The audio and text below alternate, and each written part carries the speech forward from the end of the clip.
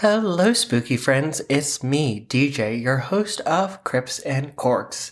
I'm not here with Paul because this isn't an episode. We just wanted to give you a heads up that we're going to do our first ever live streamed episode on February the 10th at 6 p.m. Eastern Time on Instagram and Facebook.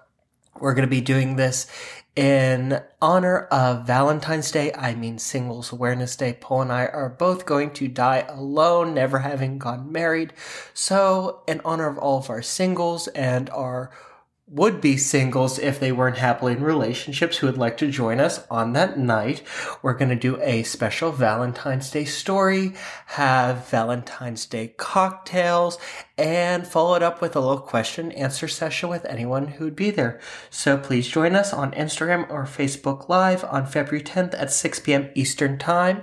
And until then, keep your crypts tight and your corks loose. Bye!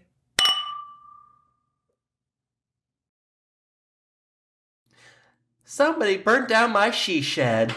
Nobody burnt down your she shed, Carol. It was struck by lightning.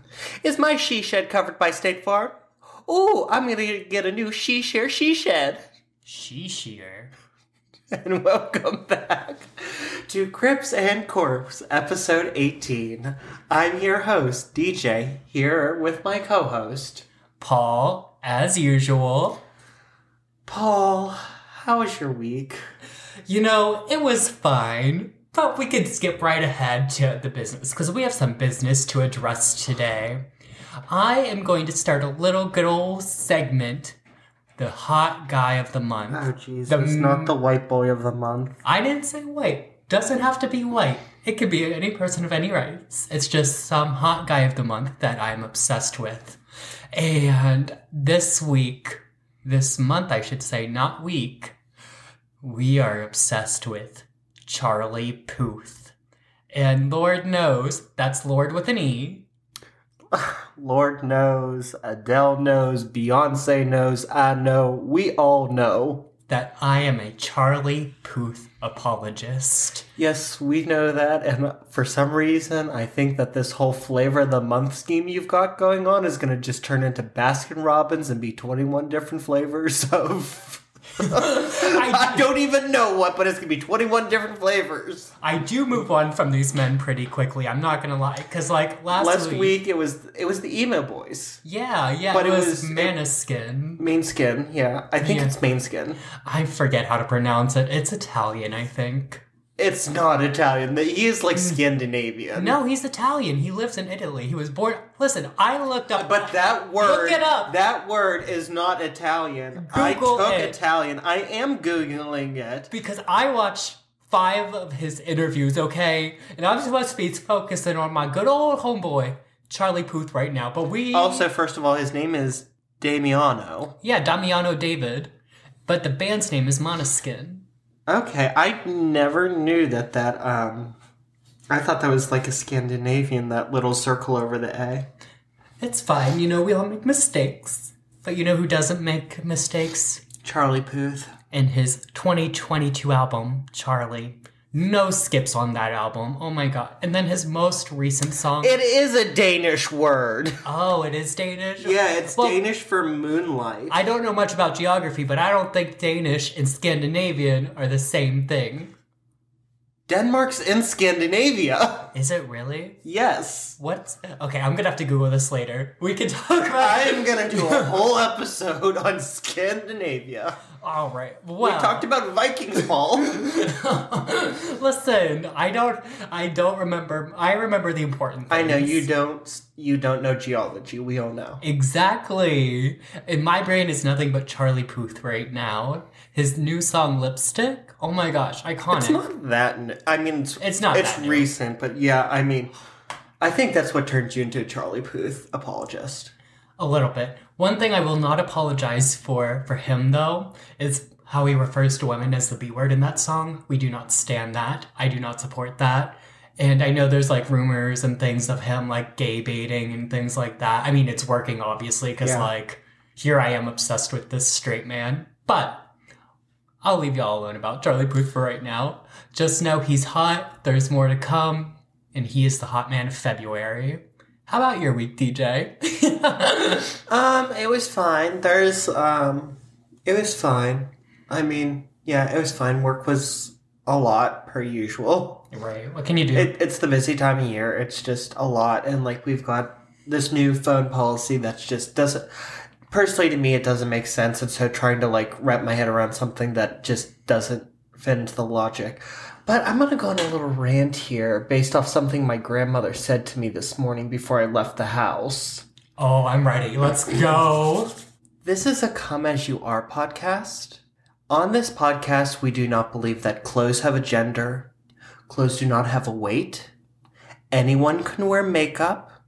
Anyone can wear skincare. Yes. Anyone can love who they want to love. Anyone can identify in a way that is true to themselves. Because I have this, like, knockoff Louis Vuitton bag. Mm-hmm. And I love it. And the whole reason why I got it was, like, to have, like, a chicer way to carry, like, all of my stuff. Mm-hmm. And it's my aunt's birthday and we're going out for dinner tonight after this. And my grandmother looks at the bag and she goes, "Please don't take that big ugly purse with you tonight." And here's the thing. The reason why she called it a big ugly purse was not because she thinks it's a big ugly purse. It's because that her grandson is carrying it. Yeah. And it's like, and I just want to say, clothes have no gender. Makeup has no gender. Clothes have no weight. We are a Come As You Are podcast. We love you regardless. And don't be a dick or you get the stick. Exactly. Wear what you want to wear, whatever makes you feel good, whatever makes you feel pretty, whatever makes you feel handsome, if you like, whatever term. And if my grandmother wasn't going to be 85 in May, she would get the stick for that comment. Right. But she's 85. There is no elder abuse in this household. And with that, Paul, are you ready to drink? Yeah, let's get into it. All right. You really admired the name of this one. Yeah, it looks so cool. I love the bottle. Yes. We have a Vine in Flames Pinot Gris from Budureasca. Ooh, love a good Pinot Gris. It is a dry wine. Sorry, Paul. It is a vintage 2019. The legend says that as the popularity of the excellent Dacian wines spread, the Dacian king Budureasca feared that his territories would be in danger of a foreign attack. To put a stop to this, he burned the vineyards so no foreign invader could benefit from them. Centuries later, we can all benefit once again from the vines of this area, regrown from the ashes of Dacian vineyards and producing enviable high-quality wines. Greenish-yellow in color, with ripe pear aromas combined with very fresh and clean acidity. This is a well-structured wine with a pleasant taste of juicy pears, which reveals a mineral hint in the aftertaste. And this is a product of Villa Budureasca in Romania. Romania, okay. Ooh. That was a good pop. Yeah, I like that pop. That was a good one. Ooh, she's a dry. Ooh. Let me give her a good old whiff. whiff. I sniffed the cork like I'm such a sommelier. Ooh, that is gonna be dry, girl. I'm ready. Okay, maybe I'll get used. Ooh, sorry. ASMR pour.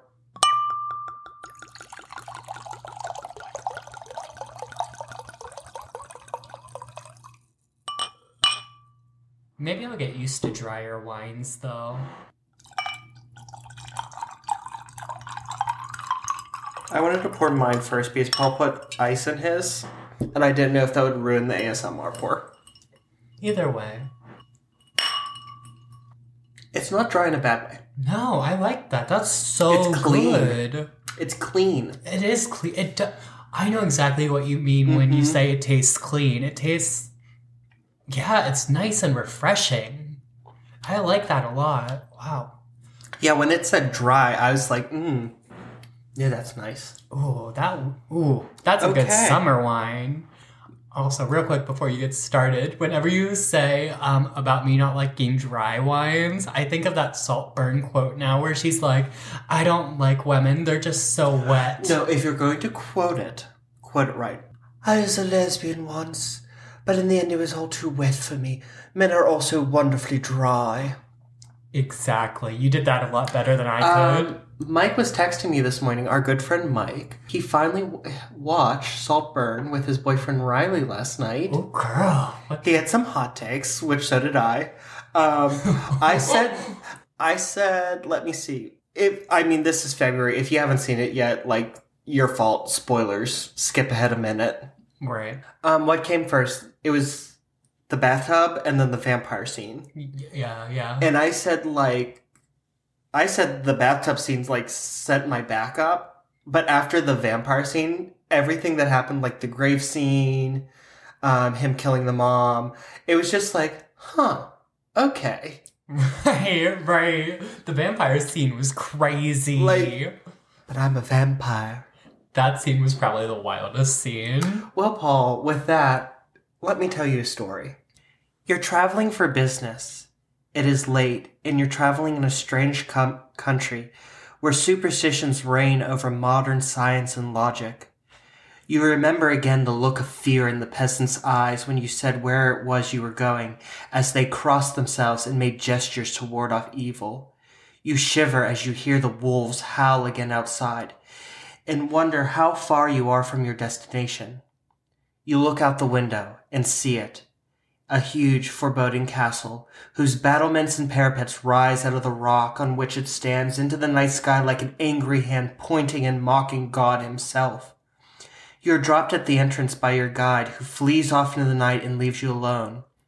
The door opens, and you are greeted by an old man, an ancient man, who is aristocratic in bearing, and whose speech is archaic, yet charming. Binat venit. Welcome to my house. Enter freely of your own will. Come freely, go safely, and leave something of the happiness you bring. Mind not the wolves, the children of the night, what music they make. You enter the castle and ask the man if he is the one you have traveled to see. He smiles, revealing very white, very sharp teeth. Yeah, yes, I am Dracula.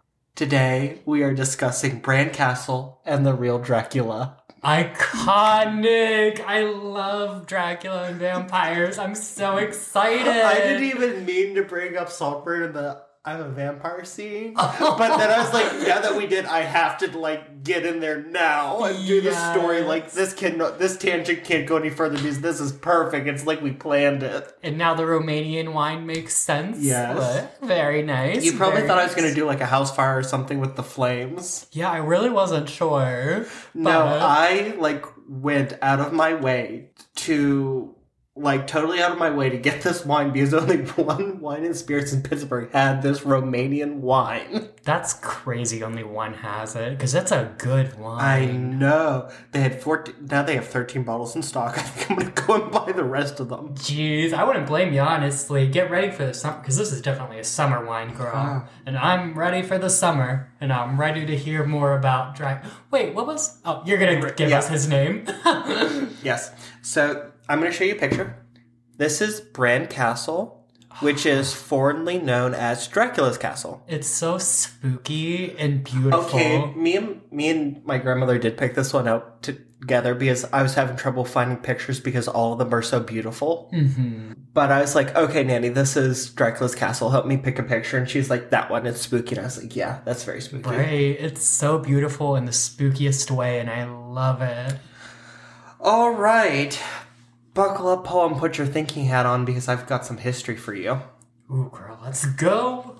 So it is a castle located just outside of the town of Bran in the Transylvania region of Romania. And it is located on the Transylvanian side of the historic border with Wallachia. Okay. Which is another part of the region. Okay. So these used to, Romania has Transylvania now. And historically, it was this idea of Greater Romania because it was many Romanians lived there and they only got it in 1920. But it used to be a bunch of little principalities that were looked over by a prince who were fiefs of a king, either the Hungarian, the Moldovan, or the Romanian, depending on who had the most power at the time. Okay. The first structure built here was a wooden fortress called Dietrichstein by the Teutonic Order, which was the Catholic military order from the Crusades, like the Templars, and it was built in 1212. So it wasn't always a castle. It started out as a wooden structure. Yes, it was a wooden fortress built on the top of a rocky crag at the start of Bran Pass, which is a pass through the Carpathian Mountains. Transylvania is like surrounded all by mountains, and it's beautiful. Like it's like everyone's like, oh, Transylvania, it's so spooky, but like doing all my research, it's so beautiful. Right. Sometimes you just gotta embrace the spook. Sometimes. I mean, like it is spooky. We'll get into that later, but like it's just so beautiful. Like it's like they don't have highways yet, so everything's like these like it's just pretty. The name Dietrichstein translates roughly to Dietrich Stone, and it is believed to have been built by a commander of the Teutonic Order named Dietrich. However, in 1942, so only 30 years after this wooden fortress was built, the Mongols came to the area and burnt it to the ground. Oh, you said 1932? 1242. 1242. 1242. Okay. I thought there was something a little off there. I was like... yeah, when I'm like, only 30 years. 1212 and 1942 were only 12 years, Paul. I don't know what you're talking about. I don't know how I heard 1932. I was like, oh, that's... You probably did. I probably misspoke.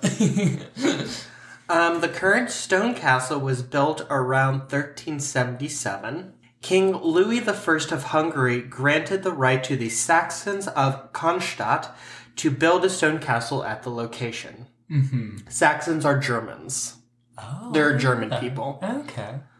And Kronstadt is the closest city. It is now called Brașov. Okay. Once the castle was built, the settlement of Bran developed nearby, around the foot of the castle. Unlike many castles, it was not the home of a noble family, but a fortification to protect the German residents of the area. It was especially used as a defensive force against the Ottoman Turks, who had a habit of invading the area.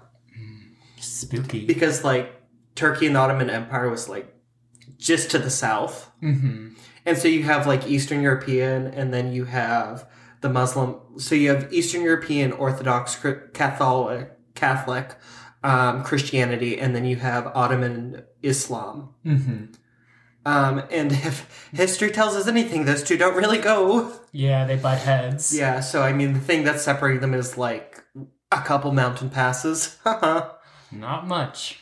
In the early 1400s, the castle was held by the Voivode of Wallachia, Mircea the Elder, and Mircea the Elder turned it into a customs post.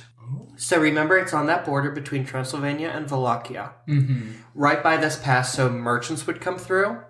So as the Wallachian merchants would come into Transylvania, they would have to go through customs at Bran Castle. Oh, okay. Interesting. Yeah, so like when you went to Canada earlier this year and you had to go through like the border. Right. They were border patrol. Yeah. At some point in the early 1500s, the kings of Hungary did take control of the castle. But it was lost when King Vladislaus II failed to pay loans to the city of Brasov, and they repossessed it in 1533. Dang! So just because you're king does not mean you don't get repossessed on. Right? I didn't know they were repossessing shit back then. Like, I thought that was just like a modern thing. Well, no, because he like took it like he leased it. And he wasn't, like, making payments. Damn. They had bitches leasing castles back in the day? Yeah. That's crazy. Well, I mean, this is, like, a German settlement in the area. I don't know. Just, like, the fact they had, like, finance back in the day like that. Like, they had loans and leasing and things. I thought that was, like... Well, I mean, when I say lease, I mean, he was like, okay, like... Because what I got was the King of Hungary was kind of, like... the head king of the area. The Transylvanian prince, the Wallachian prince, they all kind of were his fiefs, which means like they ruled over their land, but he ruled over them. Okay. So basically he was like, oh, let me lease this lease this and use it as a fortress for a war. And so the locals were like, okay, because they did own it. Like, they were given the land and the castle by King Louis the First. And then when he wasn't making payments, they were like, okay, like, We're taking it back. we're taking it back. Makes sense, makes sense. Bran Castle continued to play a key strategic role into the 18th century. Actually, I think I read on their website the last, like, big military, like the last time it was used militarily was, like, in 1818. Okay. So that's, like, 600 years of military use. That's a lot. I'm surprised, like, it's, like, didn't get damaged terribly or something like that being used for military stuff that long. Yeah. Well, maybe it did and they just rebuilt it. Who knows? I mean, you probably know, but whatever. So, in 1920, the city of Brasov unanimously voted to give the castle to the Queen of Romania, Marie of Edinburgh, whom they described, and this is a quote from the deed, "The great queen who spreads her blessing everywhere she walked, thus winning with an irresistible momentum the hearts of the entire country's population." Fun. Cute. I too spread my blessings when places. You sowing your wild oats is not the same as the blessing she spread, and let me tell you why. Queen Marie was born Princess Marie of Edinburgh, and she was a granddaughter of Queen Victoria. Oh, she's the Russian bitch, isn't she? Victoria. No, I'm thinking of Anastasia. You're thinking of Anastasia, who was Queen Victoria's great-granddaughter. Wait, so Victoria is Russian? Victoria was British. Oh. But she married her children or grandchildren off to all the... Oh. Wow. The more you know, kids. The more you know. And she married Crown Prince, later King Ferdinand of Romania. Despite being foreign-born, she loved her adopted country wholeheartedly and was deeply loved in return by the Romanian people. Oh, so she was like their Princess Diana. Yeah. Oh, that's so nice. During the Paris Peace Conference, which was to conclude the First World War, Marie was sent to lead the Romanian delegation and to lobby for Romania's interests, especially in retaking the region of Transylvania, after Prime Minister Bratanou fell out with the United States, the UK, France, and Italy. So basically, Romania was on the Allied side, and they really stood up against the Central Powers. Mm-hmm. But there is one point in the war where the Romanian government and not the king tried to make peace with Germany. Mm-hmm. And the king said no. And so the big four were like, well, yeah, the king said no, but the government wanted to, so maybe we won't give them Transylvania. And so the prime minister was like, yeah, and he left. Okay. And so they sent Queen Marie. And there's this wonderful story. She met the French Prime Minister Clemenceau.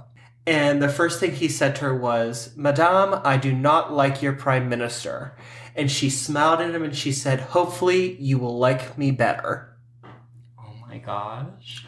And he did, because due to her boldness and charm, actually during the peace conference, she would wave her ministers away and say, no, I'm going to negotiate this. Oh, bad bitch energy. She was able to achieve very favorable terms for Romania, including reuniting with Transylvania.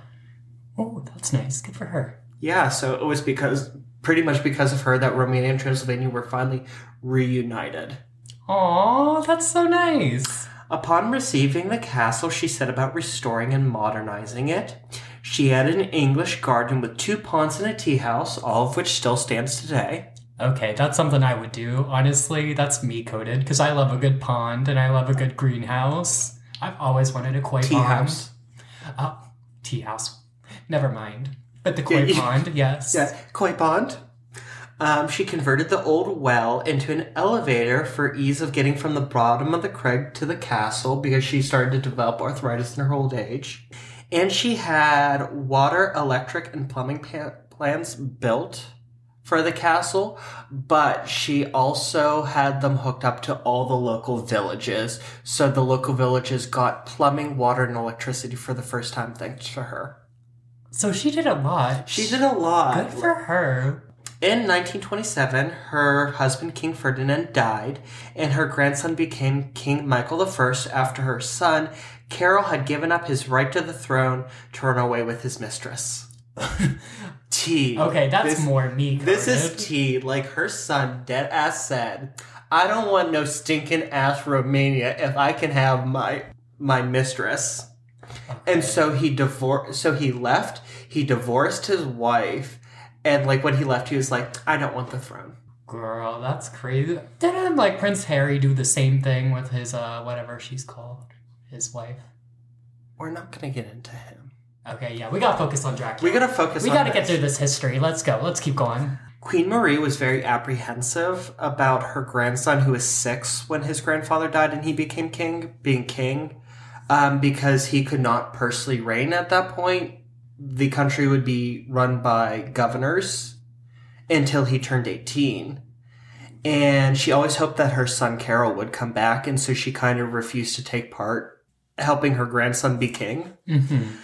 And it kind of paid off because in 1930, Carol got tired of his mistress, came back to Romania, and stole the throne from his son. Oh.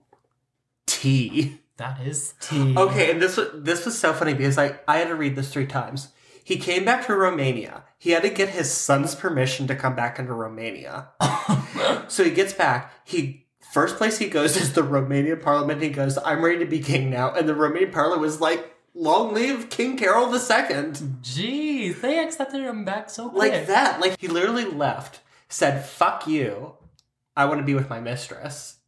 And then he was like, I'm tired of gambling in Monte Carlo and having sex with my mistress. I would like to be king now. Oh my, that's wild. However, relations remained strained between Marie and her son.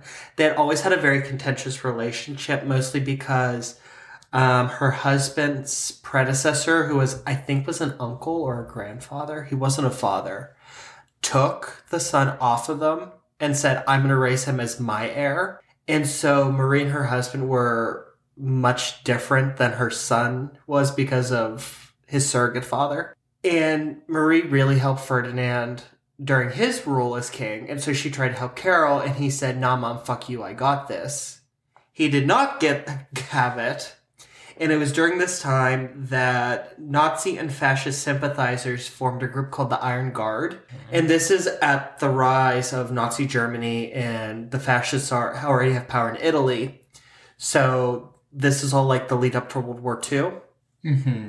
And Carol was like, ah, shit, this Hitler's gonna like wipe the floor with my ass. Mm-hmm. And so in 1933, during the annual Independence Day parade, Carol sent his mother to the parade in his stead, hoping that the Nazi and fascist sympathizers would shoot her instead of him. Oh. Because there were fears of a plotted assassination, he said, well, I'll send my mother who I don't like. Hopefully they take her out. And then I don't have to deal with her. Dang, he really threw his own mom down, like, under the bus. That's crazy. Following that, she did retire from public life, and she spent more and more of her time at Bran Castle, which she had lovingly restored. She died in 1937, and in 1940, her heart was interred in a specially built chapel at Bran Castle by her daughter, Princess Ileana, to whom she had left it. During World War II, Ileana operated the Hospital of the Queen's Heart at the castle. Oh, that's cute. However, in 1948, there was a communist revolution, and Ileana and her family were forced out of Bran Castle and had to flee Romania, at which point the communist government looted the castle and turned it into a museum. In 1991, Ileana, who is now a mother abbess of a convent who took the name Mother Alexandra, was allowed by the Romanian government, who had overthrown communism, to visit Bran Castle and to see how it had been converted into a museum and how the post-communism renovations were going. Well, at least they turned it into a museum and not, like, tore it down or something. She died shortly after this visit and was buried in Elwood City, 40 minutes north of here. Oh, really? That's crazy. With a box of sloe from the castle with her. Ooh, already getting into the vampire lore. In 2006, the Romanian government returned ownership of the castle to Princess Eleonora's son, Archduke Dominic of Austria and his siblings. He's also a grandson of Queen Marie. And they continue to run the castle today as Romania's first private museum. Here's a picture of the castle in old times, and you can really see how it's on this top of this rocky crag. Yeah. And then here's from like a more downward angle. And then that's a picture of Queen Marie. Cute. And a painting. And like I said, her heart was buried at Bran Castle. That is the outer box. Oh, it's really pretty. Mm-hmm. So inside that, there's like a silver receptacle, and her heart is wrapped in the Romanian and the British flags. Mm-hmm. And then that's the chapel where it's buried. Oh, nice. All right, Paul. You're probably thinking, that's great. I very much am, and I'm ready to hear the spooky shit. And you're probably thinking, where the fuck is Dracula? I know, like, what's going on, sister? What's the tea? Dracula, which is how you say it in Romanian. Mm-hmm. And so, because we're talking about a Romanian person, I will be saying it in Romanian. Do not make fun of me. Oh, don't worry. I will. So, Dracula was really Vlad III, who was voivode of Wallachia. Mm-hmm.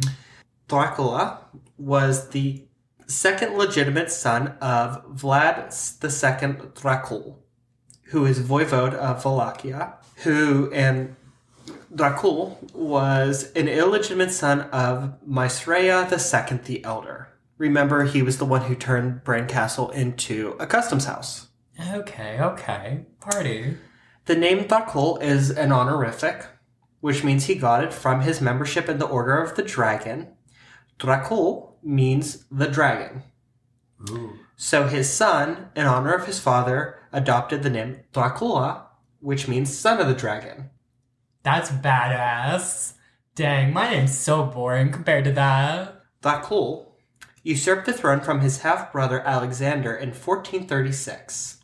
During his time as voivode, he fought against invasions from the Ottoman Empire. During the war, his son Dracula and his brother Rudu were held hostage by the Ottomans to secure their father's loyalty. And Dracul actually wrote letters saying that his sons would be slaughtered and butchered in the name of Christianity, because he just kind of left them. Damn. And continued fighting the war.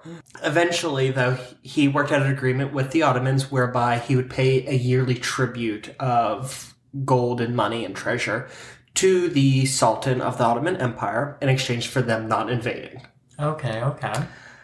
However, in 1447, the regent of Hungary invaded Wallachia and killed Dracul and his elder son Maesreia. Dracula and his brother Rudu fled back to the Ottoman Empire for safety. In 1448, Dracula led an Ottoman army and usurped the throne from his cousin Vladislav II whilst he was away on a military campaign against the Ottomans, but was deposed in December the same year when Vladislav returned.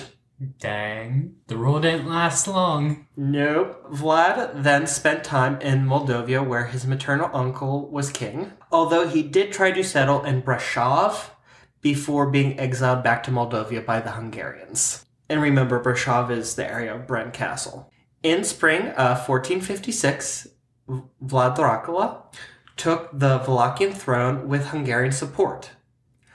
Among his first acts was to execute anyone who had participated in the murder of his father and brother, and anyone who he thought might oppose him. His preferred method of execution was to impale them on large wooden stakes. And there we get the nickname. This led to his nickname, Vlad Tepes, which is Romanian for Vlad the Impaler. Sorry, I didn't mean to take your thunder there. It's I've okay. seen a documentary about this, so I kind of know a little bit. Rumors abounded that there were so many victims on stakes outside of Vlad's residence that it looked like a forest. Of just dead heads on sticks. Bodies. Oh, full bodies. Okay. Because what he would do is they'd have this sharpened spike and they'd set you on it like sort of in your hoo-ha or your chocolate hole. Yeah. And gravity would slowly force you lower and lower, forcing it up through you. Oh my god. So it was a very slow, very painful way to die. It sounds like it. Oh my gosh. It was during this reign that Vlad first led an army through the Bran Pass into Transylvania to pillage Brasov as they harbored Vladislav II's son, Dan the Younger. Mm-hmm. He did make a treaty with the city that if they expelled Dan and made fair trade deals with the Wallachians, he would leave. Dan the Younger is actually the main source of the stories of Vlad's ruthlessness and bloodthirsty nature and his methods of killing, mostly citing his atrocities against the German Saxons of Brasov, which he passed on to Germany, where the printing press had just been invented. So that's why we know so much about Vlad Dracula, is because he did some really atrocious things to some Germans. Mm-hmm. And the Germans had just invented the printing press. It was really easy to get the story out there. Right. So it's really the first, widespread media smear campaign. Ooh, I'm here for that. Love a good smear campaign. You just like schmear. Like on toast? Yeah, let's go with that. Wait, isn't that what they do? Put the schmear on the toast? Or the bagels? I've only heard, Jewish comedians be like, you gotta put some schmear on your bagel. Oh, because it's that's just how they say it. I was making a sex joke. Schmear is cream cheese and things. I was making a sex joke about schmear. Oh. Because you can, schmear liquids. Oh, okay. Period. Anyways, Vlad would later execute Dan after a failed invasion attempt in 1460. Mm-hmm. I can only assume that he impaled him. Well, he is Vlad the Impaler. You know something about impaling people, don't you, Paul? Boom, shh. Exact. I know more than a little something. Ooh. How big is your steak? Moving on. Sorry, I just didn't get the joke in there. No, it's fine. In the early 1460s, Vlad Dracula broke relations with Sultan Mehmed II of the Ottoman Empire, refusing to pay him tribute in exchange for the Ottomans leaving the Wallachians alone. Mehmed sent an ambassador to Wallachia to command Vlad come to Constantinople to pay him homage and to basically agree to pay him tribute. Mm-hmm. During the meeting, Vlad demanded that the ambassador remove his headgear. So, at the time, you kind of were, the Ottomans of a certain class would wear, these almost, turban-style cats. Mm-hmm. And the ambassador refused, stating that it was part of his culture and his Muslim religion to keep it on. Vlad agreed and prompted his retinue to make sure that the ambassador did not lose his hat during his visit. Aw, nice. The Sultan then received a package from Vlad containing the ambassador's head with his hat nailed into his skull. I mean, he respected him and kept the hat on, so... I love how that's what you get from the story. I mean, he killed him, but he kept his thing on. He respected his religion. I'm here for that. It was not respect. He was saying, fuck you. You want to keep your hat on in my presence. Oh. Because at this time, with the European monarchs, you would remove your hat when addressing them as a sign of respect. Oh, okay, that makes sense. And the fact that he wouldn't. Mm-hmm. To add insult to injury, Vlad then led an invasion into the Ottoman Empire in the name of the King of Hungary and the promotion of Christianity. During this time, more stories of Vlad's ruthlessness and impaling spread, such as the forest of impaled bodies around Targoviste. So this was a civilian village in Ottoman-controlled territory, and Vlad basically killed every man, woman, and child, regardless of whether they were citizen or not, and impaled them. Jesus. That's ruthless. That's crazy. And the Ottomans... So he did this well in retreat. So basically he attacked the Ottomans, and he couldn't... he wanted to kill the Sultan. Mm-hmm. And the Sultan had already moved on, so he retreated. And during the retreat, he did that. And as the Ottomans were... following him, they found that. Okay. And could you imagine, you're on offense. You're winning this war. And then you find a whole forest of impaled bodies. I'd turn around. That'd be it. We'd be like, okay, girl, we've seen enough. We've done enough. It's time to go home. And Vlad did beat the Ottomans, and he drove them all out of Wallachia except for one army, which was led by his brother Rudu, the one who was with him and held hostage with him. Rudu promised the Wallachian people safety from the Ottomans if they overthrew Vlad and made him voivode, which they did, and forced Vlad to flee into the Carpathian Mountains. Vlad was then captured by the Hungarians and spent 14 years in prison until he formally converted to Christianity. Wait, what was he before?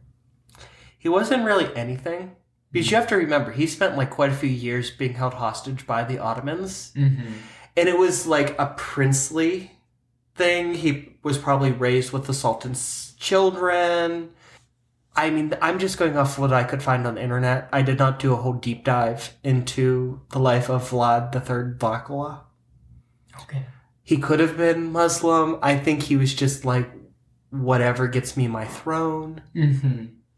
I don't think he cared so much about religion because one minute he's leading a Muslim army to take his throne, and then the next minute he's fighting the Muslim Ottomans in the name of Christianity for the King of Hungary. Mm-hmm. So I think it's whoever could secure his place on the throne. Okay. It's all about power. As it was back in the day, literal Game of Thrones. It is literal Game of Thrones. In 1475, the King of Hungary released Vlad, recognized him as the rightful voivode of Wallachia, and urged him to go and fight against Bazarab Leota, who was the current voivode of Wallachia, who had submitted himself to the Ottomans. But the King of Hungary did not give him any military support to regain Wallachia. So he said, "You're free, you're the rightful prince." I don't know. Mm-hmm. So during this time, Dracula settled at various times. So first he settled in Buda, which is in Hungary. And he actually had a house there which was called Dracula's house. I don't speak Hungarian. Cannot tell you how. And that's okay. Yeah. And then he tried to settle in Brasov. Because a lot of the Wallachian noblemen lived in. So this was basically like if you were a Wallachian nobleman and the person that you supported for the throne got kicked out, you would go to Brasov. And so he tried to settle there. And basically this Bazarab was like, no. Like, I'm going to kill you. So then Dracula went to Pest and he lived there. And while he was living in either Buda or Pest, which is now one city as Budapest, there's a story of a garrison of soldiers, like a group of soldiers, broke into his house chasing a thief who had broken into shelter there. And Dracula executed their commander for not asking his permission to enter the house. Dang, they're real serious about rules. So that's like... And customs. So that's like... Imagine you live by a couple banks. Imagine somebody like robbed a bank, came here, broke into your house, and then the police came here and broke down the door to get the thief, and you killed the chief of police for not asking you permission to enter. Dang. So Vlad eventually did amass a small army, and he resorted back to his terroristic tactics, impaling enemies, burning civilian towns and villages down to the ground, killing women and children, and he fought the Ottomans and Bazarab's forces. Finally, in November 1476, Vlad launched an invasion into Wallachia itself from Brasov and drove Bazarab out and was crowned voivode for the third time. In December, however, the Ottomans invaded Wallachia again. In late December or early January, Vlad was killed during battle against the Ottomans near Snagov. Tradition states he was executed on the banks of the Witches' Pond near Snagov. To this day, witches go to the pond to practice magic because it is said that Dracula, with his final words, cursed the pond. Okay, that's iconic. I'm here for that. It is said that no animals will ever drink the water of the pond. The water is said to have magical powers and be used for spells and other magic. And rumor has it that if a woman has an unwanted pregnancy and she goes and swims in the pond, the pregnancy will reverse itself. Abortion pond! That's crazy. I want to see the abortion pond. Let's not call it an abortion pond. That's a very triggering word, Paul.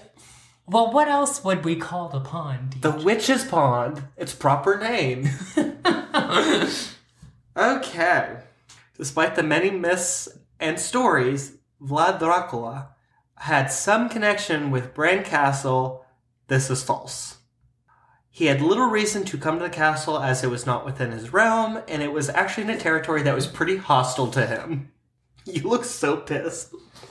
Girl, we spent 45 minutes talking about this fucking castle, and he isn't even in the goddamn castle.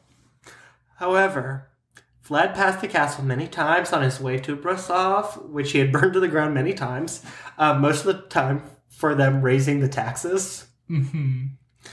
And it's very likely that when he was captured by the Hungarians, he was held prisoner at the castle for 2 months before being moved to Budapest. Okay. All right. Interesting. Okay. So why is this castle that Vlad Dracula never inhabited called Dracula's Castle? Yeah, what's going on? Tell me. I need to know. What's going on? It started in 1897 when an Irish writer named Bram Stoker, Bram with an M as in Mary, not Bran as in Raisin Bran, Right. published a novel called Dracula. The novel follows the attempt of an ancient Transylvanian vampire, Count Dracula, as he attempts to move to London for new hunting grounds. You know the story. Yeah. Despite later American adaptations, Count Dracula is not definitively Vlad Dracula. Bram Stoker was certainly inspired by the atrocities of Vlad Dracula to use the name for his own villain.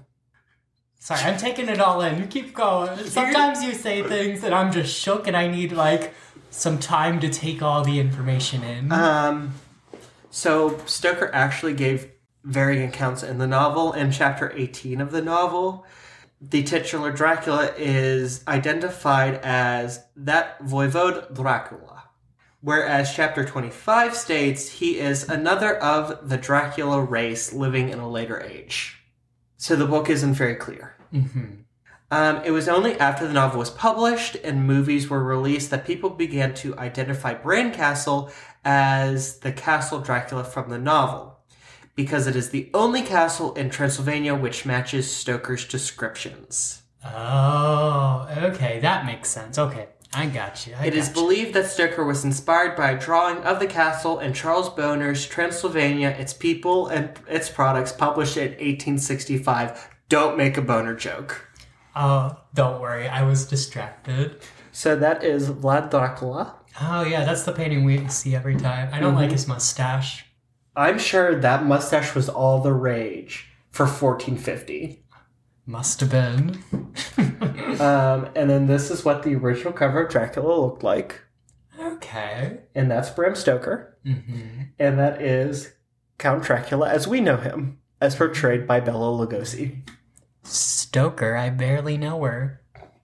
And then this is the drawing from Charles Boner's book that probably inspired Bram Stoker. Okay, yes. And Very it nice. really accentuates the cliff Mm-hmm. and everything. Very that. And it is for that reason that Bran Castle is known outside of Romania as Castle Dracula. And the reason why Bram Stoker the reason why it is thought that Count Dracula is not Vlad Dracula is that Vlad Dracula was Wallachian. Count Dracula is Transylvanian. Two different regions. Right. And the reason why Stoker did this was Transylvania has a much cooler ring than Wallachia. It does. I'm not gonna lie. Also, Wallachia is fairly flat, Mm-hmm. whereas Transylvania is right in the middle of the Carpathian Mountains, so it's very mountainous, Mm-hmm. which is a lot more dramatic. Oh, for sure, yeah. So it's probably that. And Stoker never went to Romania, so he's relying on books, so he probably was like, there's this guy named Dracula. That's a good name. It is a good name. And actually, Dracul is modern Romanian for the devil. Oh, okay. So Dracula would be Romanian for son of the devil. There you go, kids. So I showed you pictures of Castle Dracula, and Stoker described it as a vast crumbling ruin. Jonathan Harker actually describes Castle Dracula as, quote, a vast ruined castle from whose tall black windows came no ray of light and whose broken battlements showed a jagged line against the sky. But being that Stoker was Irish, there are many of Irish castles that are ruins, and he also visited Scotland a lot. There are lots of Scottish castles that bear resemblance.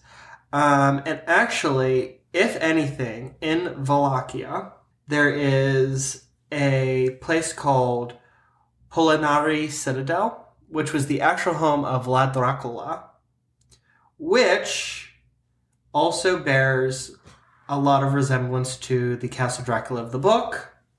And I'm going to show you a picture. Oh, that's nice. I like how it's up in the mountains and stuff, and snow. It's pretty. I like it. Big ruined castle high up in the mountains. And Bram Stoker never knew it existed. That's crazy. Even so, since becoming a tourist attraction, Bran Castle leans heavily into the Dracula story and openly markets itself as Dracula's castle. Oh, I would too. Get your money, sis. Yeah, they have several exhibits. So the museum is officially dedicated to Queen Marie of Romania, as it was her last home. And the family has tried to recover furniture and artworks that Queen Marie had collected in her life and housed them there. Right. But has several exhibits to Vlad Dracula, who is, we think oh my god, what a horrible man. He's a Romanian hero. Kind of I'm trying to think, Ulysses S. Grant. This great general who saved the country.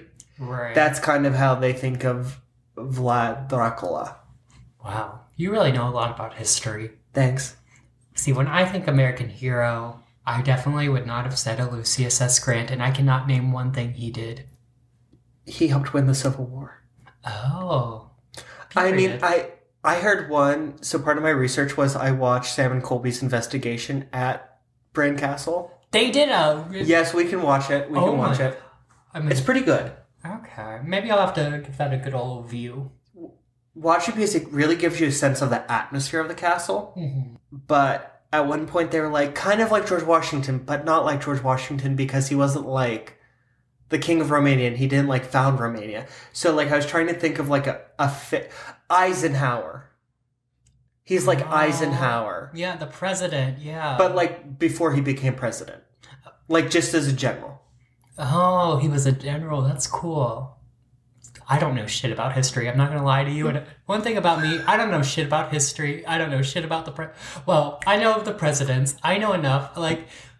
Honestly, I'm talking down on myself. But when you were talking about the Axis powers and the four big people or whatever, I knew some of that. I know some of it from history I know, and class. I try to take it down. And this is why I don't tell you anything beforehand. It's just... so you can't do research. And if I say something that's unclear, you can call me on it. Right, and trust and believe, I'll have questions, because Lord knows. Well, questions are good, and do you know what else is good? What? Hauntings. Ooh, yes, I love a good haunting. So, Bran Castle is listed among the 10 most haunted castles in the world. Yes! So, one of the first spirits that I want to talk about is the Strigoi. Strigoi. It sounds like a cryptid or a demon. No, they are restless souls who rise from their graves to torment the living and to suck blood from them to regain their strength. Huh. Kind of like a vampire. Kind of like a vampire. So, and this is very prevalent, especially around the Bran area. Mm-hmm. In the Bran area, they have their own variation, the Strigoi. Mm-hmm. I think I'm saying that right. And that can be a person who lives a normal, has a normal life during the day, but at night when they go to sleep, their spirit does the same thing. Okay. So, and this is a Romanian belief, so probably a lot of this was what inspired Bram Stoker in his description of vampires. And I actually, just this week, I read Dracula when I was in high school. Because I have to listen to something while at work, and I if I can't find a podcast, I do an audiobook. And this week's audiobook was Dracula by Bram Stoker. Mm-hmm. Oh, of course. I did not do it for research. I did this because I read the book again. I want to make that clear. Mm-hmm. I'm not that dedicated that I would read a Victorian Gothic romance novel again for research. So they hunt their prey from midnight until the cock's first crow. That's a rooster cock. Oh, damn. In the morning. I said it and I was like, oh shit. I thought they were talking about that Sean Cody, about the Helix Studios. You thought you were talking about like the discharge from a wet dream. Oh no! Jeez. Okay, I don't want to get too into wet dreams, but like I've never really had one. Okay. Well, they can also transfigure themselves into various animals or make themselves invisible. The only way to kill a Strigoi is to dig up their grave, cut out their heart, burn it, take the ashes, mix them with holy water, and to drink it, and then you stake the Strogoy's body into the casket. That's such a process. Jeez. But do you know what it sounds like? How you kill a vampire. Exactly. And you probably think, like, this is silly superstition. Romanian villagers have dug up corpses and staked them through the heart, believing them to be Strigoi, as recently reported as 2004. Oh, gee. At which point, the Romanian government said, please stop digging up the dead. It's unsanitary. They said, guys, come on. It's 2004. We gotta stop. Come on, y'all. So my one grandfather, the headmaster of his school was a priest. And he was held in a Japanese prisoner of war camp. Mm-hmm. Because, like, pre-World War II, Japan was, like, staunchly anti-Christian. Mm-hmm. Like, they had their religion, that was that. It's, like, the government was. Yeah. And so he was interred, and then he was interred all throughout the war, and he didn't get out until the Americans liberated them in 1945. And he had been imprisoned with them so long that my grandfather said he actually developed a Japanese accent. Oh. And my grandfather used to tell stories, and he was only like 5'2". Mm-hmm. But my grandfather go, but he was the strongest son of a bitch I ever did meet. Wait, who was 5? I thought you said your grandfather was 5'2". No, my grandfather was like 5'8", 5'7". The headmaster was like 5'2". Oh, the headmaster. Yeah. Wait. Okay. This is my favorite story, and it was... So they had two-way intercoms, because this is like the late 40s. Mm-hmm. And the headmaster got on the thing, and he was like, which one of you rabble-rousers threw the third floor men's room trash can out the window on fire? And everyone started to laugh. Just because the story, like... threw the trash can out the window on fire. The story just kept getting bigger with every statement. Right. And they all laughed. And the laughter slowly died down in the whole school. And then there was awkward silence. And the headmaster went, you wouldn't be laughing if I were there. This was back when you could beat children. Oh, yeah. And so I feel that's what the Romanian government is saying to these people who are digging up the Strigoi. Okay. I get it. I know. I forgot why I told that story too, and I had to look back at my notes to be like, why'd that come up? I thought we were talking about Japan. I thought we were talking about your grandpa in Japan or something. Like, no, my grandfather was never a prisoner of war. Oh, so who was? The headmaster of his school. Oh, okay. It all makes sense now. All right. And he was 5'2", but like he did hard labor, so he was super strong. Oh, okay. Everything makes sense now. Yeah, Brother Schick, rest in peace. Period. Yeah, one time... No, we gotta get off this, because this is totally unreal. We gotta get back to Dracula. Yeah, so as recently as 2004, and I'm thinking they still do it. They probably do, honestly. They just don't advertise it. Right, I mean... This last one was a little much, though, because a guy died... And then his brother died. And then his daughter died. and his other daughter, like all within quick succession, all very suddenly. And the surviving daughter, and like she was like old, like they were older and like she was middle-aged. She had a dream that her uncle came to her in a dream and was tormenting her. She's like, it's a Strigoi, it's a Strigoi. So like the village literally went to the cemetery, dug all three of them up, and like started to like do this. Mm-hmm.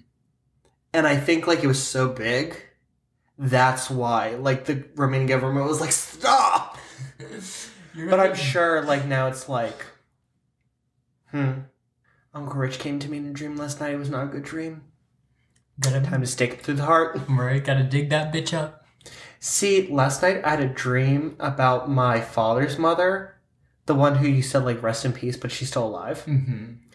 And it was not a pleasant dream. Ooh. And I woke up. So like I had a dream that I had a fight with her, and then I had a fight with my father, and I woke up and I was really mad at my dad when I woke up. And then I like talked myself down and I was like, it's just a dream. Mm-hmm. But like, so I wonder if my grandmother is a Strigoi, but like the kind that like... Does it while they're alive? Yeah. Do I have to stake my grandmother through the heart? I mean, Disclaimer, I'm not going to go into my grandmother's retirement home and stake her through the heart. Calm down, everyone. I just may be sending her garlic flowers. You know, do what you gotta do. That is not a ghost that's particular... It's... To the area, I'm not saying that there's a particular Strigoi who inhabits Bran Castle. It's just a really good one. Sam and Coley, during their investigation, they did the Estes method, which is where you take, for those of you who don't know, you take a spirit box, which rapidly goes through radio channels. Mm-hmm. And the idea is that a spirit can manipulate and pull out certain words. And so what you do is you wear noise-canceling headphones, which has them going on at a loud volume, and it just sounds like... And every so often a word will come through. And you're blindfolded. And somebody else will ask questions and you become a medium. So if we're doing it and I was blindfolded, Paul could say, is anyone here? I'm blindfolded. I can't hear him. So I can't hear him. I can't see him. And I might hear Dave. Mm-hmm. Watch a video. It will make more sense than me explaining it. Right. It's a really cool method. So they did it, and they think that they got into contact with a Strigoi in the castle. Really? Yes. That's so cool. We can watch it after this, because it's very good. Mm-hmm. One ghost that is seen around the castle is Queen Marie. She's often seen walking in her English garden or walking around the many balconies and verandas, which are along the modern parapets. Okay, that sounds like kind of peaceful. Could you imagine just being a ghost? Like, she loved it. She loved it so much. And, like, it's so nice that her heart got buried here. And just, like, her body's, like, buried with the rest of the Romanian royal family, but, like, her heart's there because, like, her daughter was like, this is where her heart was. Mm-hmm. And many people say that despite the long military history, they can feel Marie's feminine energy remain throughout the castle. Okay. So, like, they go through it and they go, like, really? This was, like, a military fortress? Like, they have, like, rooms that are, like, dedicated to, like, the soldiers, and they have, like, it's called the torture chamber, and they have, like, a history of, like, torture devices and exhibition in there. Yeah. So, like, obviously you go in there and you're just like, oh. Mm-hmm. But, like, in other rooms, you're like, oh, like, it's so feminine in here. Right. There are tunnels beneath the castle. They are inhabited by an evil president which stalks visitors and will throw stones at them. Iconic. People also hear things whispered at them in Romanian. Mm-hmm. And they have also reported seeing green glowing mists or shadow people. They've also reported hearing Romanian voices and shadow people in the castle chapel. That's so cool. So, Paul, are you ready to hear the worst haunting of Bran Castle? Oh, yeah. Lay it on me. American tourists. Honestly, you know, that's a mood, because we do ruin a lot of shit.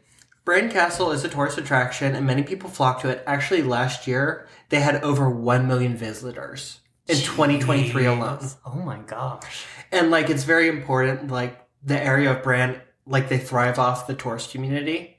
Mm-hmm. They have the castle, and then they also have Bran Village, which is a bunch of traditional Romanian...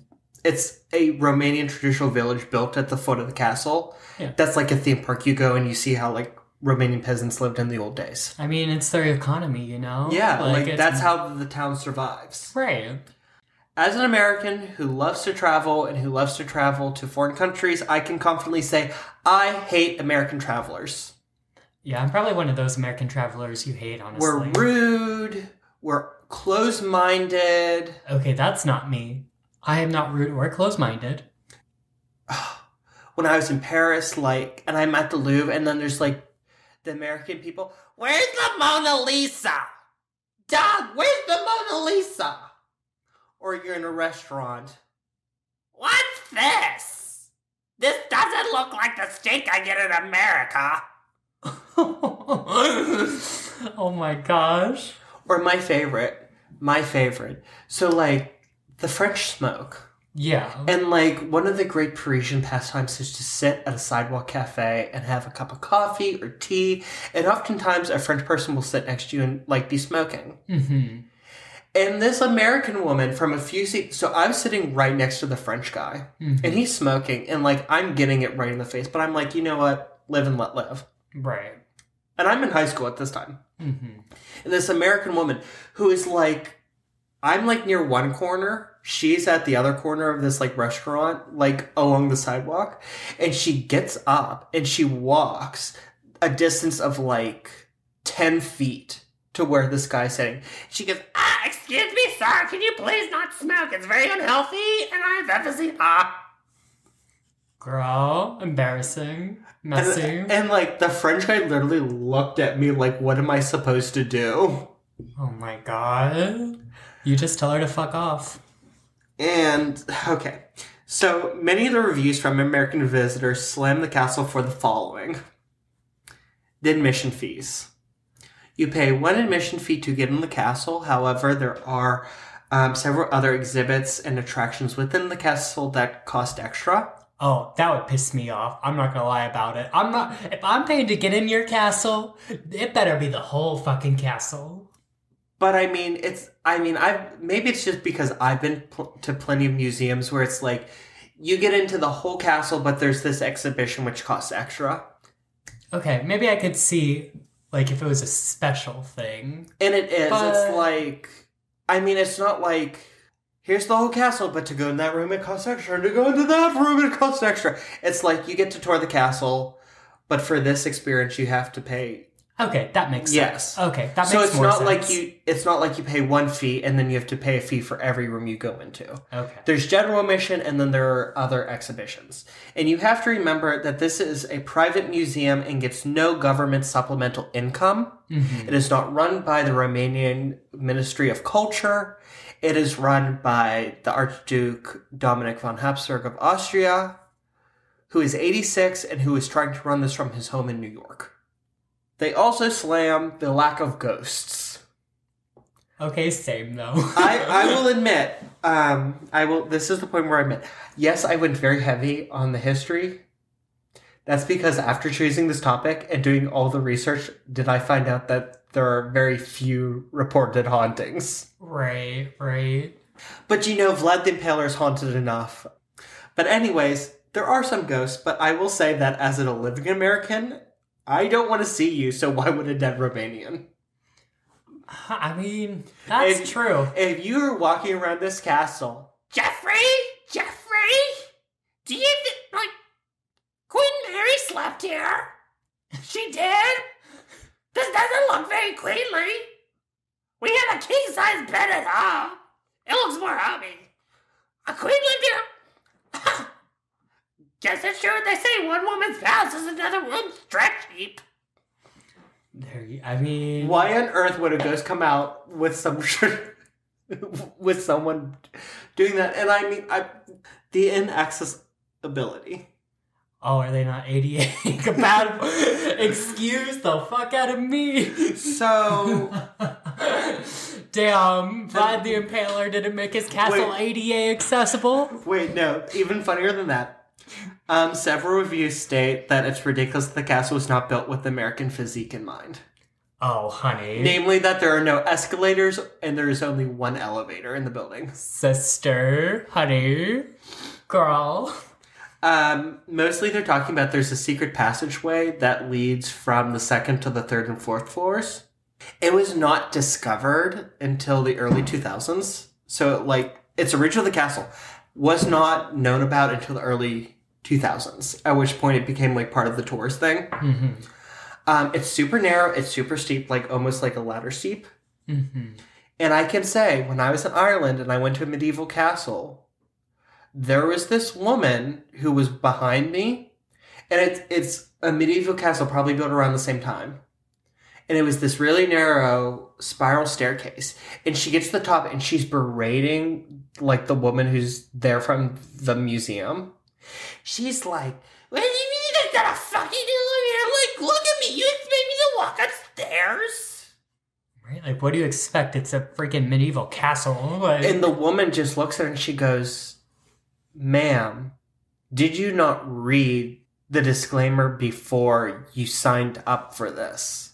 It states very clearly, we have one elevator and it is only accessible at the end of the tour. This is my favorite one. Dense. So American tourists come to it because it is Dracula's castle. But there's too much Dracula there. What? That's why you went there. In addition to several exhibits about the real Vlad Dracula, the gift shops all have many Dracula-themed products appealing to the foreign concept as the castle is Dracula's castle. Oh yeah, no shit. So, to end, I have a final disclaimer for any of our American listeners who may want to visit Dracula's Bran Castle. This is a 12th century military fortress which was converted into a royal residence and is owned by a private family. There is a lot of walking, a lot of stairs, there are ramps, and only one elevator. It will not be easy to go through. But if McDonald's really means more to you than climbing a secret passage built in the 1300s, then it's your fault, not Bran Castle's. I feel seen, because I love McNuggets.